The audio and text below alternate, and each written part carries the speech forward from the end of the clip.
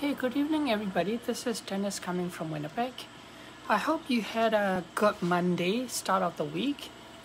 My day has been really busy. I had quite a few computer issue. One of my printer died and one of the laptop died, so I had to replace the printer, reinstall it to all the workstations, and then replace the laptop and reinstall the program and etc. and put it back into the network. So it's been a fun day. I work as an IT today almost the whole day, and then running around a little bit. At the same time, my two kids are sick at home, so my sisters are staying at home with them. Grateful for that. Otherwise, Sin and I wouldn't be able to go to work today at all. So our day actually didn't end it until about 7:30 or so, and then we got home at 8 o'clock and had supper. So with that running around and everybody sick around you, I know that there's lots of people are sick today.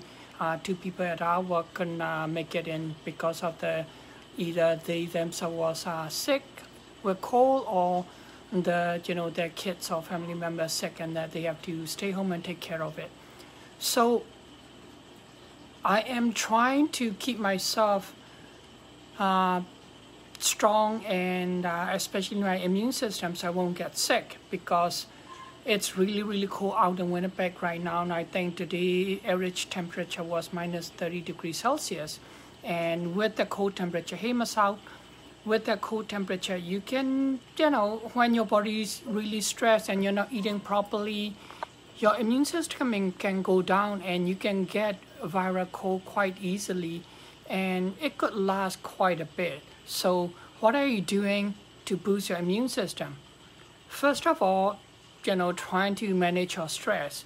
The personal care, self-care is a huge thing. So I've tried to do more of the belly breathing, meditation, and making sure that, hi Isa, making sure that I get my 7 to 8 hours of sleep. The weekend was great. I caught up with my sleep every both Saturday and Sunday. I got about 7 to 8 hours of sleep. So this morning I woke up really refreshed and I was ready to go. But now I am tired because I had a long day with all the IT issue that I was dealing with. So before I go to bed, I'm going to try and do about 12 minutes meditation to just clear my head so that I can sleep better and I can have a better sleep. The other thing that I've done, as many of you know, that I'm into nutrition, and I've practiced metabolic and functional medicine for over 15 years. So nutritional supplement to support my stress and immune system is a huge thing for me. So I take a couple of different things. The basic, everybody knows that vitamin D, if you take enough dose, that actually, not just good for a lot of other things, but it's really boosts the immune system. And then the other thing is probiotic. And those are the two basic supplements that I suggest to a lot of people, especially winter time come, even you're not getting sick or cold. It's as a preventative, you should be taking vitamin D and probiotic. Other stuff that I've been adding, because I'm kind of being really crazy busy last few months, is that I drink reishi coffee or tea. I have a red tea that infused with cordyceps plus the reishi mushroom, and then the coffee that I drink has reishi mushroom in it.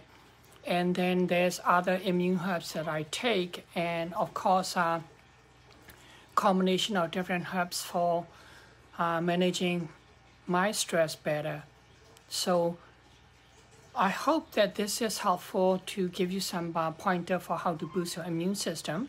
And if you're doing other things that I missed, definitely comment below so we can share information. And of course, if you want to know more about other herbs and stuff that I take, personal message me and I will share those information with you. I hope you have a great evening, and I will talk to you again tomorrow.